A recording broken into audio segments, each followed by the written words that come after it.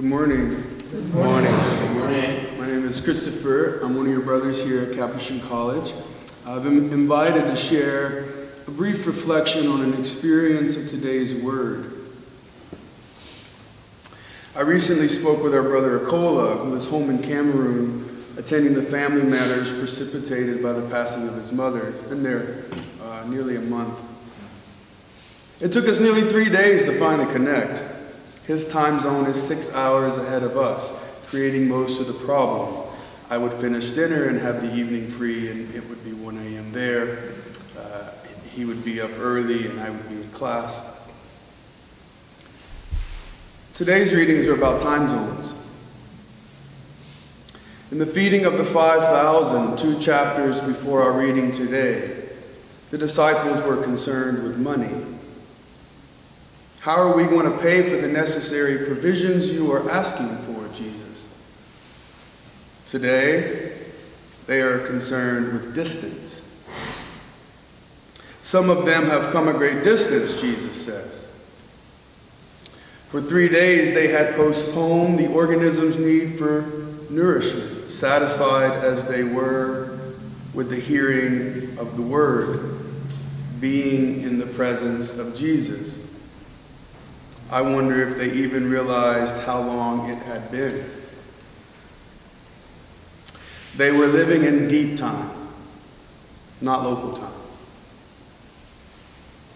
Jesus, wrapped up in pity for them, asked that they return to local time, to eat, to care for the needs that present themselves in that time zone, for the body. Distance is a curious thing. It involves both time and space. We have all here also come a great distance. We are not the little girl or boy who used to gaze back at ourselves brushing our teeth in the mirror as we are now when we brush our teeth. We are not dealing with acne or popularity at the high school level anymore. By all measures, we are a great distance away from what we once were. However, sometimes a moment reveals that we may not be quite as far from where we once were as we thought. We have come a great distance since February 1st, 1865, when slavery was abolished. Yet Charlottesville was 2 years ago. We have come a great distance from 2001 with breaking news of sexual abuse ailing our church. Yet bishops make headlines nearly once a week. The sin I was confessing readily at 16 was on my list last confession. If I were to ask you the same question God asked Adam in today's first reading, where are you? You might say, I am at 4121 Harewood Road. I am in D.C. I am beside my brother. I am beside my partner. I am far from heaven, far from living right. God seems to be calling Adam in an opposite way, back into deep time. Yet we answer locally. Where would you be if I asked you now to take a step towards yourself? How would you cover that distance? I suspect, like myself, being the good Westerner that I am, we go to the mind. Maybe that reveals how Cartesian you are. We think where we might be.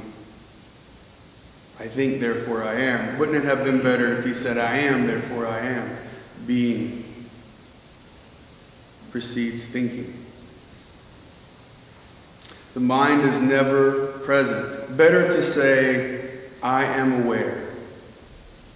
Because if I were to ask you if you are aware, you have to go to your awareness to answer that question. Not to your thinking about awareness. That's not awareness. That's thinking about awareness. You have to be aware in order to think.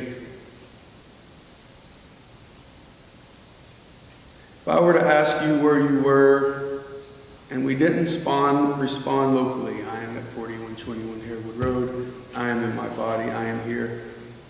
Better we say, I am arriving. I am in Christ. This is deep time. This is how we learn to navigate these two time zones, by being with the one who is in both, creating both, sustaining both. This is the image of the cross, where deep time intersects with local time.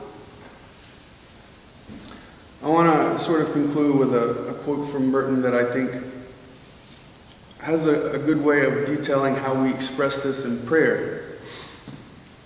Contemplation does not simply find a clear idea of God and confine him within the limits of that idea, and hold him there as a prisoner to whom it can always return. On the contrary, contemplation is carried away by him into his own realm, his own mystery, his own freedom.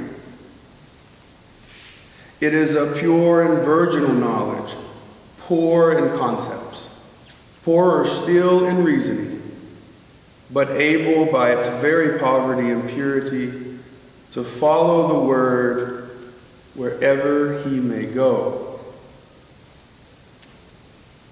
Where are you?